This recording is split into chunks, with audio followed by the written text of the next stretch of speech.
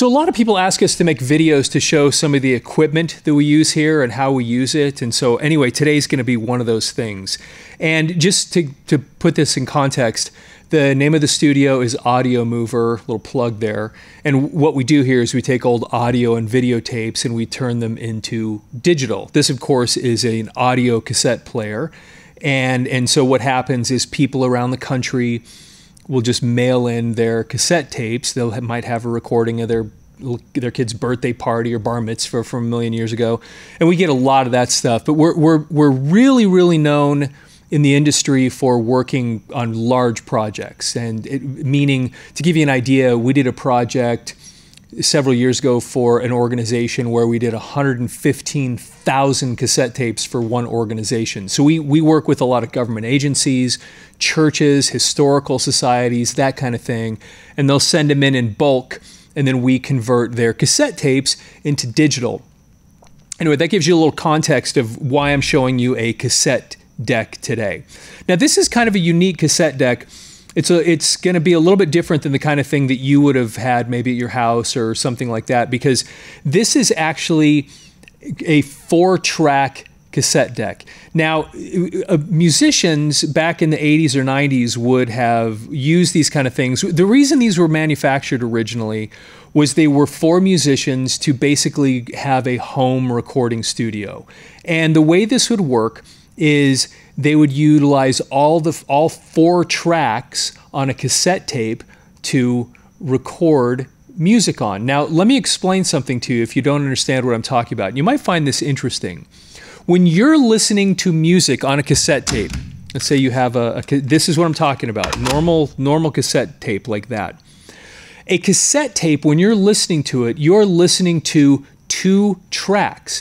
You don't realize it because you think you're listening to one thing, but you're actually listening to 2 things. Hey, hold on for just a second. We'll get right back to the video. But if you like this stuff, please like the video, subscribe to the channel, leave any comments. We'd love to hear from you, and we really appreciate it. Anyway, with that, back to the video. And what's happening is one of those things is being sent to the left ear and one thing is being sent to the right ear. Now to you, because they're in perfect sync, it just sounds like you're listening to one thing, but you're actually listening to 2 separate things. And where you would be able to recognize this, for example, I'll give you a really obvious one.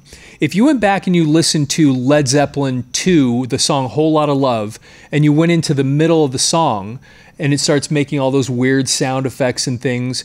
There's parts where you'd hear it where something goes, and it sounds like it's moving from the left ear to the right ear to the left ear. You can actually hear it with headphones on especially. You hear it moving back and forth. Or you get that impression that it's moving back and forth. But what's really happening when they were mixing the song in the studio, they were basically turning up the left speaker and turning down the right speaker, and then turning up the right speaker and turning down the left speaker. And it gives you the sensation, the illusion that something's actually moving. But all that's really happening is that you've got 2 different recordings you're listening to, and one of them's getting louder while the other one's getting quieter. And it's going like that.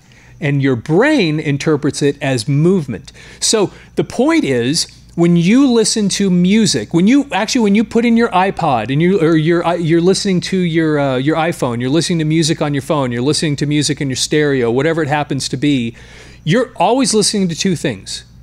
You're listening to a left and a right, although you just think you're listening to one because they're in perfect sync. So now I had to tell you that because it explains why a tape deck like this exists. When you used to play a tape, like if you had these things and you had a tape deck that you had in your car or your home stereo, and you'd put it in, you would listen to side A or side B. So when you think about that stereo imagery I just told you about, you had left and right on side A and left and right on side B. You basically had 4 separate things happening on the tape at the same time. But you were only hearing 2 of them because the head, this little thing right there, was only reading side A or side B at any given time. And just so you know, there's the oxide right there, or whatever. I think this might be a chrome tape. Anyway, the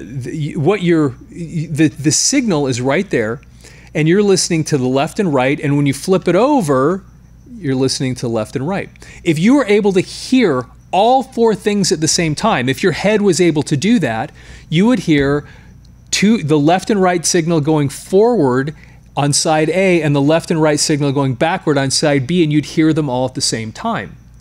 The reason you don't hear that, of course, is because your particular tape deck was only allowing you to hear the two things, and then when you flipped it over, the tape head, this head, would just line up to the two on the other side.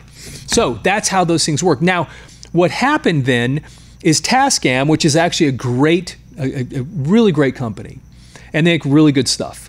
They developed this particular thing called the Tascam Porta O2 Mark II. They had a whole series of these things. It just so happened that this particular one is a real workhorse, one of the reasons we use it here in the studio. And we probably have 1 or 2 dozen of these things back in the studio where we digitize. So the reason they made this particular thing, so you'll notice over here on the left, track 1, track 2, track 3, track 4. If I were to put in a normal cassette like this is an old Scorpions tape, and were to play it, you could potentially hear left, right, side A, left, right, side B, left, right, all playing at the same time. So what we do here, though, if we're playing, and that's for a stereo tape. If we're playing a stereo tape, though, in this tape deck, we actually don't set it up. What we do is we turn it up so that we have side A, or left channel, right channel on side A, turned up about halfway, left channel, right channel, side B, turned all the way down, and then on side A, we pan the left all the way to the left, the right all the way to the right, you'll see that, and then these, of course, don't matter. Now, the reason that I'm talking about this or telling you about this in particular is that musicians, when they used to use these things back in the 80s, 90s, when a musician would buy this to record, what would happen is that they would enable these machines, that little head right there, utilized all 4 tracks. So then what they could do is a musician could plug in a guitar right there and a vocal right there and record into the left and right channel, and then flip it and then record into the 3rd and 4th channel and play a bass guitar or another vocal or a keyboard or whatever, and that enabled them to record all 4 tracks. Now on this particular machine, what our use here in the studio is only playback. We never record anything on our tapes. Everything's always played back. So we never use actually this part of the machine. This part of the machine's all for recording. And you'll see right here, you have safe 1, 2, 3, 4. And what this was, when you were recording onto this machine, you could turn on track 1, which means if you hit record, it will record into track 1. You turn it on to 3, if you hit record, it will record onto track 3. Same thing over here, track 2, track 4. And then, anyway, this whole part is for that. We actually never move it out of there because we actually never record over tapes here. It's always just playback. So now, again, this was what a lot of musicians used back in the day to just record, kind of create their own little home studio. Now for us, because of what we do here, because we move tapes through in bulk and we work our machines, we work them pretty hard. And it just so happens this particular machine, the Tascam Porta 2 Mark II, has a it's pretty robust. And the thing, other than we have a tech that replaces our belts and every once in a while does maintenance on these things for us, but for the most part, these machines hold up pretty well. And if you want to know what machines last and what ones don't, we could tell you. I think since we've had this business, we've been doing this business for almost 25 years now, And I don't know how many machines we've owned over the years, somewhere between 500 and 1,000 cassette decks that we've gone through. And I can tell you all the brands that last, all the brands that don't, all the old. I mean, we've tried everything over the years, just experimenting and using different tape decks for different things, and it's been quite a thing. Anyway, this particular model, these particular tape decks actually are pretty robust. They sound good. They work really, really well. They last. The motors last. Now, nothing's perfect. They do eventually die and what have you. But anyway, we like I said, we have a dozen or two of these things back in the back. Now, there's a particular reason that we have this particular type of tape deck, though. Now, I was just talking about a minute ago how we get a lot of musicians that will send in their that used to use these to record music on. But there's also another interesting thing. We get a lot of people, a lot of organizations that send tapes in from churches and government agencies. Now, a lot of government agencies, we're talking about courts, we're talking about county commissioners, we're talking about city councils that all recorded meetings for years and years and years. They actually used something similar and didn't realize it. So back somewhere in the mid-'80s, there was this company that was called Lanier. And what they did is they took basically almost this identical setup, and they went around to all the government agencies and they sold this as a way of isolating microphones. So for example, these particular Lanier machines would use this idea where they would use all 4 tracks. Instead of having a side A and a side B, they would just have one side, all 4 tracks going the same direction. And then what they did was they would say, okay, now here in your court, we can have the judge on 1, we can have the witness on 2, we can have the one of the lawyer tables on 3 and one of the lawyer's tables on 4. And we can have a microphone in each place. And then if you want to go back later and listen to any one of those things and isolate it, you can go back and play just the judge and turn all the others down and just listen to that one thing. Or if you want to just listen to the witness, you could solo it up. And so then what happened is a lot of these different government agencies, these courts, again, city councils, all these things that have multiple microphones, they would record on these tapes, and then they would not realize. A lot of these people don't realize what they have. So what happens is we here in the studio will get these calls, and a lot of time it's from somebody that's young, doesn't really know a lot about tapes in the first place. And these machines, because they will use all the tapes are identical as far as these machines are concerned. They're all 4-track. The tape that I showed you here, the Scorpions tape, it's a 4-track tape. It just so happens side A, side B, like I just described, kind of like that. Anyway, that's how that works. But all the tapes are the same. Any cassette tape can be used in here.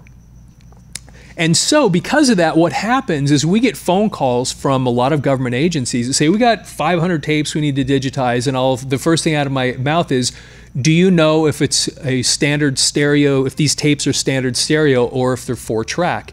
And of course, most of them have no idea what I'm talking about. But the old machines that they had, these Lanier machines, they don't exist anymore, they've been all thrown out or whatever, and all they know is they have a box of tapes that need to get digitized. And then what we do is we say, well, how about you grab a sample of tapes from different years, send them to us, and we'll tell you what you have. And a lot of times what happens is we'll be able to determine, okay, all of your cassettes through 1988 were standard stereo tapes, and then everything from 88 to 96 or whatever, you started using the Laniers, and now you have 4-track. And it just so happens, because I've been doing this for so long, I just happen to know that in order to get the recording done correctly, you have to use a machine like this. It's basically, for all intents and purposes, it's the same technology that they were using in those other tape machines that were being used in the courts. But this one was made, while those were made for courts, this one was made for musicians. But it's fundamentally the exact same technology, just organized for different purposes. And so then what happens is then we'll get these different organizations that will send them in. And then what we're able to do is we can actually export all 4 of the tracks for them, and then anyway, because they have all 4 recorded. If they were to play it on a regular tape deck, they'd hear track 1 and track 2 going forward, and then when they flip the tape over, they'd hear track 3 and track 4 going backward. And what we're able to do with these particular machines is get all 4 things sent out at the same time so that they're all in sync and you're hearing everything. Now, we have 2 different types of machines like this, and I'm just showing you one of them today. This machine, what would happen then after, for example, a musician recorded on here, they would create a mix, and then you output it through what's here. You'll see that there's a left and a right output right there. And if we were just recording a normal cassette tape, we don't actually do copyrighted tapes, but this will just give you the idea. We would turn down basically that side B, and then on side A, we would pan to the left, pan to the right, and then what we do is we'd have the left and right coming out there. We would run those into one of our audio interfaces, into a computer, and then we would hit play, and we would digitize. And so then it would be something, you know, along. But and this I show that one because this one's for sure a left, right, side A, side B. Again, this could be any kind of tape. So what happens then is when these government agencies contact us, they have no idea what they have. And so then we have to actually get them to help them understand what types of tapes they have. Okay, so that's pretty interesting. But I'm going to show you a couple of other things on here that are kind of fascinating about a machine like this. So one of the things that I want to show you this. Hopefully you're going to find this really interesting. When you hit play, I want you to watch what's happening right there. Notice that this wheel is turning faster than that one. And when you hit play, watch what happens here. That's your play head. That's what's actually reading the magnetic signal that's on the audio tape. And then you have this little wheel that pops up, and then you have this little post. Now, I want to explain what these things are because this is so fascinating and not a lot of people know how this stuff works or why this happens. Now think about this for just a second. Why is that wheel going faster than that one? Okay, I'm going to try a different tape that'll help you see this a little bit better. So we're going to put this Scorpions tape back in. Now watch when I push play. Notice that wheel is turning faster than that wheel. I want you to think back to geometry for just a second, and that will explain what's going on here. Because all of the tape is on this side, the wheel, the circle that the tape's going onto is bigger. The diameter of this circle is bigger right now because there's more tape on it, and the diameter of this circle is smaller. So the tape coming off of this one and the tape going onto this one, if it's gonna be consistent, it requires this one's moving a little bit faster because the wheel's smaller, and this one's moving slower because the wheel's bigger. Now watch this. If I flip this tape over, you will instantly see a difference. Now this one's going slower, and that one's going faster. Again, because you have the bigger circle here and the smaller circle there. Okay, now. So here's the interesting thing to understand about this, and I'm going to put this tape in now because it's a little more dramatic when you look at the difference between the two. Look how much faster that one is going than that one. So something to understand about cassette tapes is that they are in a constant state of acceleration or deceleration. These wheels are either always speeding up or are like this one, or always slowing down. This one's going to keep getting slower and slower and slower because the wheel's going to get bigger on this side, while this one's going to speed up because the wheel's going to get smaller. In order to keep the consistent amount of tape moving through, it requires that they both be going at different speeds, and there will only be one time, for an instant, when it gets halfway through the tape, that both of them will be spinning at the same speed. So, now, how does this work? Why does it work this way? This is so cool. I'm going to take the tape back out and I'm going to show you what's happening and why that works. Why isn't one of them, while you're listening to it, slowly speeding up? And why isn't it slowly slowing down? The reason is the tape is this tape itself moving across the playhead is always going at the same speed, even though the wheels are turning at different speeds. Now, I want you to realize something here. Even though that is turning at a particular speed, all that's really doing is just creating tension. This is not regulating the speed. The speed is being regulated by that little piece of metal right there. And I'm going to lift it up so you can see it a little more clearly. That's that piece of metal right there. That is called a capstan. And in some tape decks, it never stops spinning. It just always constantly spinning. But when you push play, this little wheel right there, when it touches the capstan, the wheel spins. And what's happening, this is so fascinating. What's happening when you push play is that when that wheel and the capstan touch each other, you got the capstan right there, that little post, and the wheel, when it touches it, they literally grab the tape. They're grabbing the tape and pushing it through to the other side. That right there. I want to show you again. So when you hit play, those two things touch and they grab the tape and they push it. And this wheel here is just creating tension. So that capstan is managing the speed. The capstan itself, that little piece of metal, is always spinning at the same speed. And that makes sure that as the tape right here is going across the head right there, it is always going the same speed because that little piece of metal and that wheel is regulating the speed. These wheels right here are doing nothing but creating tension so that as this is pushing it through, this thing is grabbing it and pulling it onto the wheel. But this wheel is not creating the speed because as you see, this wheel is constantly slowing down while this one is constantly speeding up. Anyway, that's how these things work. And if you ever, I can show you this actually on a reel-to-reel machine. We have a whole bunch of those things.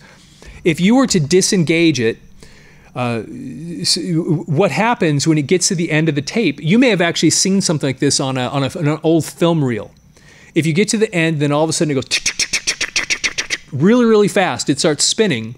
That's because the wheel was never regulating the speed. The wheel was simply creating tension as the film projector was just feeding it through a frame at a time.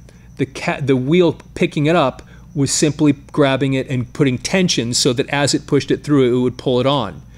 And a lot of reel-to-reel players, what happens is as soon as you push play, the two wheels actually turn the opposite direction. So that one of them is actually having tension pulling it backwards so that it never comes loose off the wheel, and the other one's tensioning pulling it forward so that it pulls it on consistently, but it still has a capstan and pinch roller. And this is true for these cassette players. This is true for your 8-track tape had a similar mechanism in it. That was a little weird how that would work, but it was a similar mechanism. And your reel-to-reel players, anyway, this capstan and pinch roller, and the reason that like a reel-to-reel player, the reason it doesn't just go flying off all the place is because as soon as you hit stop, it lets go of the tension on here, and you can see that it starts spinning. They start spinning freely. But this one, as you can see here, as soon as I hit play, I can't pull it back. Or I could stop it and probably pull it back, but it has a signal then at that point to trigger it. As soon as it gets to the end of the tape, let go of the tension. And that's what I just did right there. And then you can see that it stops trying to feed the tape. Anyway, that's how that works. Okay, so that's pretty cool. I'm going to show you one other thing on this tape machine that you're going to find pretty neat. Especially if you ever owned cassettes before, you may not have understood one particular kind of interesting thing. Now, if you look at a tape that you buy that was made by an artist like this. So, for example, this Scorpions tape, and like I said, we don't digitize this kind of tape because this is copyrighted, but I'm using this to kind of show you how this stuff works. So you'll notice that on these particular tapes, this isn't well, you'll see in this one spot how this one has a hole. Ignore that little extra space right there. This is called the Write Protect tab. When you would buy a tape like this Scorpions tape that was manufactured by a record company, it has a hole right there. But when you'd buy one that was a blank tape like this Maxell, there isn't a hole right there. There's actually a little tab. That tab signals to the machine that you can record on this tape. You can't record on this tape because that tab is missing, and I'm going to show you how this worked. Okay, so if I put this tape in right here, you'll see it won't let me push the record button. If I put this tape in, it will. Okay, now, here's why. This is pretty neat, and it has everything to do with this little button right there. You can see how I'm moving that thing right there. When you, and this was true if you ever owned a tape deck that you had the ability to record onto. When I put this tape in, what happens is that little button falls down in that little hole, and that basically tells the thing to disable the record button, so you can't record over it. If I were to put a piece of tape over it, probably never going to play this tape, but I'll kind of show you how it would work. If I put a piece of tape over it, I'm going to rewind to the beginning so I don't record over any tape. Watch what happens. Now it'll let me do it. Because now that little button doesn't fall down. So it's whenever you would buy a tape at the store, it would always have that little tab. You'd put it in, and then it would allow you to record. Now, in this case, it isn't going to record no matter actually what I do, because I have both of these things in safe mode, which basically turns off all the recording anyway.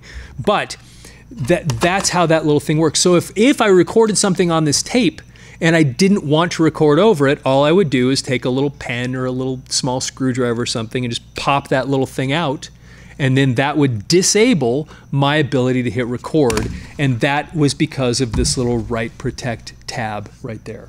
And that's how that worked.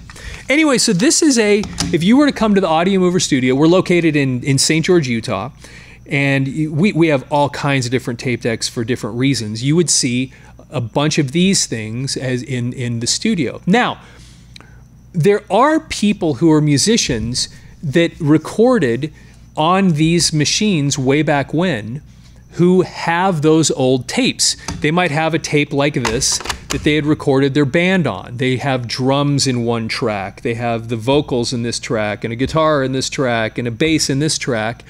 And there's a lot of people that contact us that say, hey, I've got these old tapes that I recorded on one of these machines, or there were a bunch of different companies that manufactured these. It wasn't just Tascam. And they contact us and say, hey, I want to digitize it, and I'd like to then be able to mix it. We do have machines similar to this where we can export all 4 tracks independently. We actually do have machines that allow you to play back all 4 channels independently, where we can actually digitize your tape. So if you had some of these things when you were a musician as a younger person and you recorded on one of these and you want to get the 4 independent tracks, you can send them to us, and we do have machines that actually are able to do that, where we can export each track independently, and not just independently, but we export them all at the same time, because that way you know that they're all going to be synced up. You know, you won't have any trouble of tapes slowing down and speeding up or things getting out of sync. We can actually export all 4 tracks at the same time. This particular machine, though, did not have that capability. This one only had the capability of doing left and right, and that was it. And so when people used to use these things, they would just do the mixing right here, and then take the whatever music they recorded on this particular thing, and then they would mix it down to a left and right signal, and then they would send it out like this, and then record it onto another tape deck, or who knows what. People use these for a lot of different things. So in our case, as I said, if we were just playing a regular left and right stereo tape, we would set it up like this, where we turn up the volume for track 1, track 2, which is basically left and right on side A.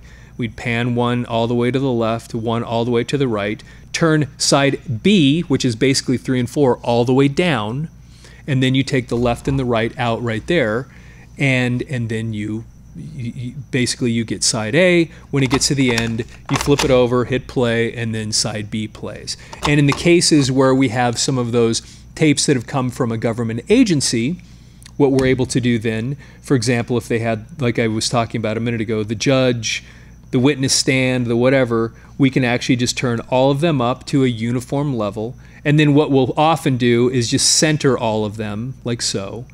And then for all intents and purposes, we're sending it all 4 tracks out in those cases as a mono signal. We have other machines, depending on how you want it, we have other machines that can enable it to go out in all 4 tracks, however you want to do it, you know. But because some people would ask something like, well, if you're sending all 4 channels out, mixing 4 channels down into a mono signal, aren't you going to have problems where you're going to have the interference from the frequencies, where you're going to have phase shifting or phase cancellation or something like that? And in reality, not really.